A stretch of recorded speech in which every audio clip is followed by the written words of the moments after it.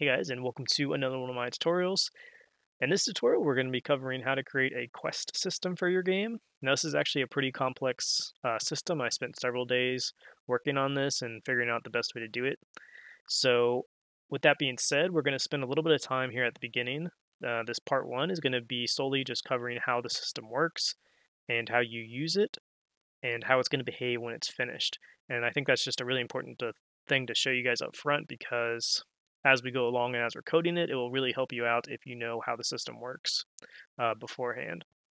So if you really want to, you can technically skip part one because we're not going to be doing any coding, but I highly recommend that you watch part one so that you can understand how the system works.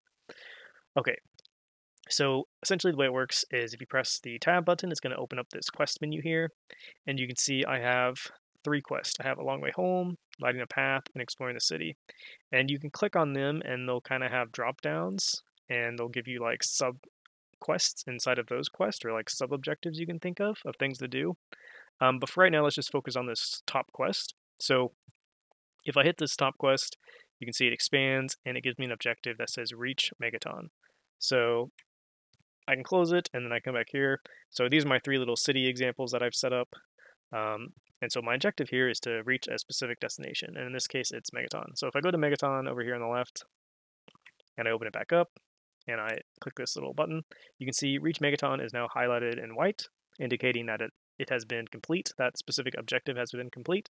And you can see it's now given me another objective called Reach Anchorage. And this is still all part of that same quest.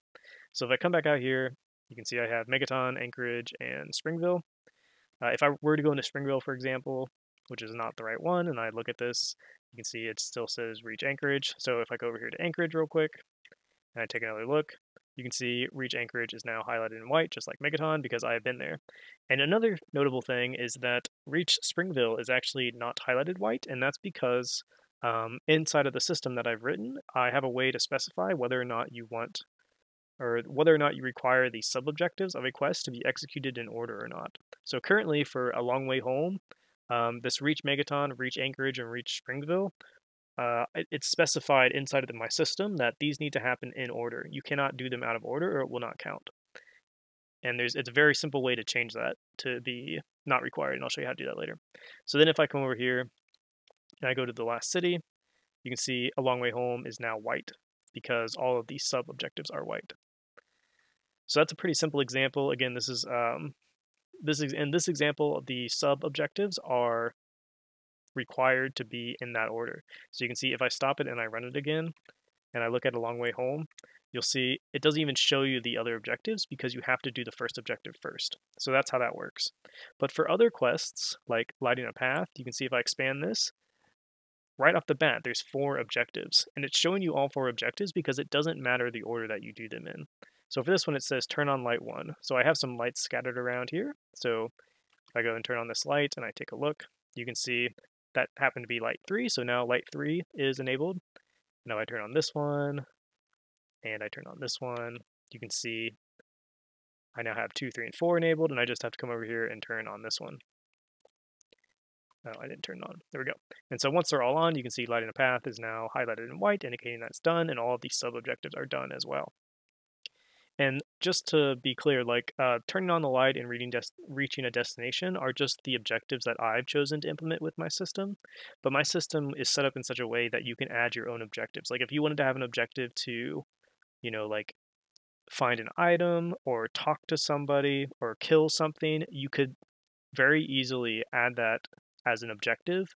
And you just have to fill out a few things inside of the class to say this is how you complete it and this is what the name of it is, and it will and then you just feed it to the system and the system will handle it correctly. And so the final one here is a little bit more complex. So this final objective, explore the city. So I have a little pseudo city that I set up over here. So if we take a look at it, you can see it says I have 2 objectives here, and since they're both showing, that means that I can complete them in any order that I want. And so I can expand both of them. So I have visit the green side, and these are the things it wants me to do on the green side, and visit the red side, and these are the things it wants me to do on the red side. Now, some of these sub-objectives can actually have sub-objectives to them as well, which you'll see. But if I have specified that I want them to be executed in order, then only the first objective in the list is going to be shown, just like this A Long Way Home task. Even though there's technically 3 objectives in here, because there's 3 places you had to go at the beginning, only Reach Megaton is shown because it is, it's the first objective and you have to do it first. So we can come along here and try to complete this one. So we can go to the green side first. So visit the green side. It wants us to visit the market, visit the post office, and turn on the post office light. So if I do all these things, I'll visit the market, I'll visit the post office, and if I take a look now, you can see visit market and visit post office are turned on, but turn on the post office light is not. So we have a little post office light here because we're inside the post office. We turn that on and we take a look. You can see visit the green side is now done. So I've done everything on the green side, and then I can come over here to the red side. And this one's a little unique because if you see visit the red side, it just says visit the light store. So when you go and you visit the light store, you might think you're done, but the task is not done yet, because as soon as I visit the light store, I have more objectives, because there's things I need to do inside of the light store once I'm there. And again, this is the difference between requiring that things happen in order and things don't happen in order. So now I can see, okay, well, I have to also turn on all the lights. And if I click on this, it says turn on light 0 and turn on light 1. So it's like, okay, I have to turn on these lights. So I turned on the lights, and now you can see Explore City is white because everything in here is complete. And again, the whole turning on the light thing and reaching destinations are just examples that I used for the sake of this tutorial, and I'll be showing you how to set them up as examples, but you can add objectives until your heart is content. So I briefly just kind of want to show you guys how this works and like how easy this is to use once you have it set up. So you can see around the world I have these little objective icons, and they're actually blueprints, or sorry, not objective, quest icons. So these little scrolls, you can see one I have up here. I have one right here, and this is for the lights. And I have one over here, and this is for that city quest. And of course, this one's for the quest where you have to go to all 3 of these places. So the way it works is that if you want to add a new quest, you just drag one into the world, or you just create a new one. So you can see down here I have this base quest, and then I have some child quests derived from it. So quest 1 is this quest right here, and all you have to do once you have it set up is you just specify like the triggers that are associated with the locations you need to reach. So I have a little trigger box here, here, and here, and I'm just telling this guy, okay, these are my trigger boxes, and then inside of this quest, I set it up, and I'll show you guys how to do that part once we get into the coding, but I just set it up to work with my system. It says, okay, you have to trigger these 3 boxes, and then the quest is complete. And so whenever you want to have a new quest, you just make a new quest object. And then for the objectives, it's very much the same way.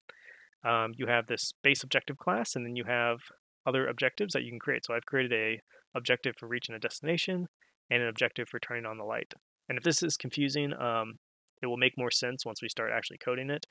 I've actually gone ahead real quick and just drawn a quick little illustration of the classes and how they have them set up.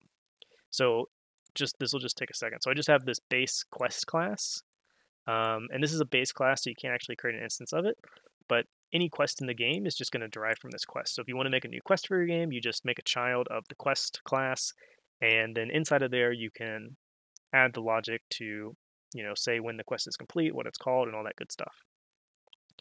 And then you can see this base quest has a, really the only thing that it has in it is the root objective. And what I mean by root objective is this guy right here. So each one of these is a root objective because it is the highest level objective in the quest. So the quest just has a reference to that root objective, and then that root objective can potentially have sub-objectives to it. Like this one has a bunch of sub-objectives to it.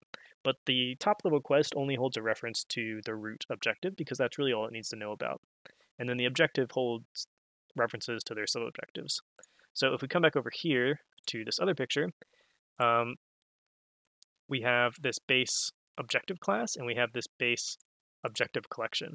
And this little star that I've added, it's also over here. This little star, all it means is that this is a class that is not like just used as an example. So this is like a fundamental class or blueprint for the system. But all these other ones down here are just things that you would add to your game. Like you'd add all these different quests, but they're not actually part of the system. They're just things that you create to work with the system. And then over here is the same type of deal. So we have this base objective that all the objective types derive from. And then we also have this specialized objective collection. And what this is, as you can see here, it says contains a list of objectives. So all the objective collection is, it's a specialized type of objective that just contains sub-objectives. So an example of that would be over here. This visit green side and visit red side. These are both objective collections because you can see it's not, visiting the green side by itself is not an actual objective. The actual objective is broken down into all these sub-objectives. And actually, each one of these quests is just an objective collection as well, because a long way home, you can see, just has sub-objectives inside of it. So that's all the objective collection is when we go and we start creating that. And then from there, if you want to add objectives to your game, you just derive from the objective class, and you write the logic inside of them in the appropriate spot, which again, I'll show you where to do that. But you can see for this tutorial, I have two little example objectives, one for reaching a destination and one for turning on a light, as you've seen. But like I said, you could make other objectives here if you wanted to, have it so objective where you had to talk to somebody or an objective where you had to kill something. Literally anything you want to be as an objective, you would just make an objective for it, follow the patterns, and then you can add it to your game. All right, so with that being said, I think we are pretty much good to go. Hopefully that made sense. Again, if it doesn't, then it should start making more sense as we start to code it. So I'll see you guys in part 2.